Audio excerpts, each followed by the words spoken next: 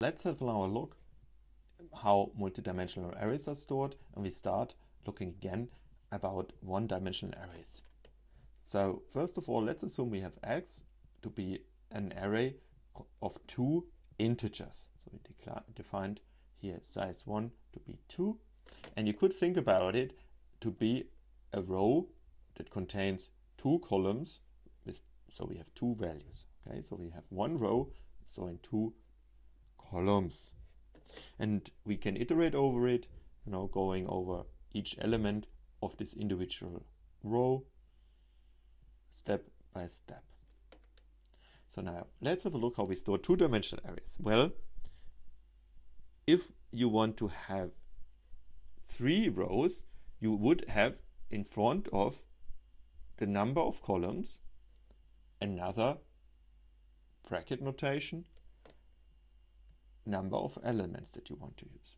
So here we have now an array that contains three rows with two columns each. So basically representing this structure in memory. And how would we iterate over it? Well, we have to now use two loops, one over the rows, right? Row 0, row 1, 2, 2, and one over the columns. And then we could, for example, initialize those values to be 0. So how do we actually iterate over it? Well, that depends on the loop order that we're doing. Here in this case, we go over the rows first. So it means we go over row 0 first, and then we go over all the columns, right? So we go over column 0, column 1. And then once this is done, we have to go back to the outer loop and we go over the next row.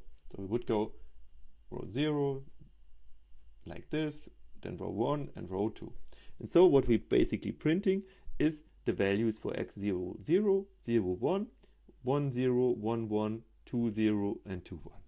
Right, but it's up to us. If we would have swapped the four loops, well, we would have gotten basically a mapping where we go over the columns first, like this, and then, for all the rows, and then we go over column 1 for all the rows. So it's up to us how we structure our program. So how is this data structure stored in main memory? Well, the compiler does know the size and of those data structures. So when we declared our array to be 3 rows and 2 columns, the compiler knows basically, okay, we have to store 6 elements. And so it would store them by serializing the last element first. So in this case, we would store basically column 0 and column 1 of the first row. Then in the second row, we store element 0 and 1, and so on. So that's how it is stored in main memory. And it's also important because it is a performance issue. If you try to access data randomly of such an array, it's not so efficient than if you would access it exactly as in the order as it is stored, like here in the memory. Okay, so we can say the rightmost index changes more quickly, or should change more quickly, and the leftmost index should change more slowly, and that's then a good access pattern, exactly as we've done it here, which is efficient. And we basically followed exactly the order as the data is stored in memory. Good. So, what have we in here? So you could write it is slightly different. So here we say we have basically two columns, and we let the compiler decide how many rows we would need. So it would then rearrange this data, the 6 data points here that I've given, the 6 integer values. It basically rearranged them as follows: 1, 6, 3, 7, and 2, and 0 and 2, like this, into this 2D structure. Right, and it's basically the same layout as if you would use a one-dimensional array of 6 elements. Right, so you can use size 1 times size 2, so 6 elements, and store it in a 1D array. And it's really syntactic sugar for you to have multidimensional arrays, because the compiler does under the hood all this kind of organization for you. However, there's a difference when we use 2D arrays with pointers. So here what we have, instead of our 2D array in memory, what I wanted to create is, I wanted to create an array of 3 pointers to integers. So basically it's also a 2D data structure. Yeah. And what I do here is I create in memory value 1, 2, and 3, 4, 5, and 6, 7, 8, and 9, and I cast them to be of type integer 3, which means an array of 3 elements.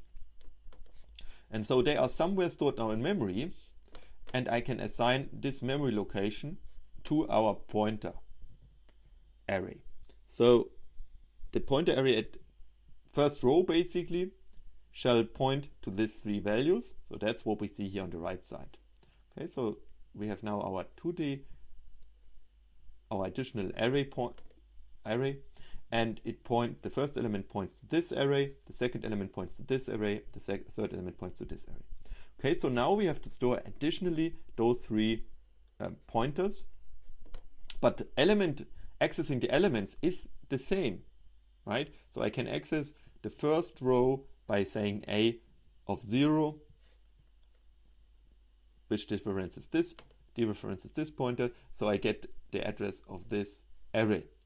Okay, but the storage layout is totally different, I think you would see, compared to this one where everything looks like this in memory. Okay, so I said there's sometimes this confusion, and you surely have to practice this a bit to not get confused. So let's have a look quickly how the casting actually works.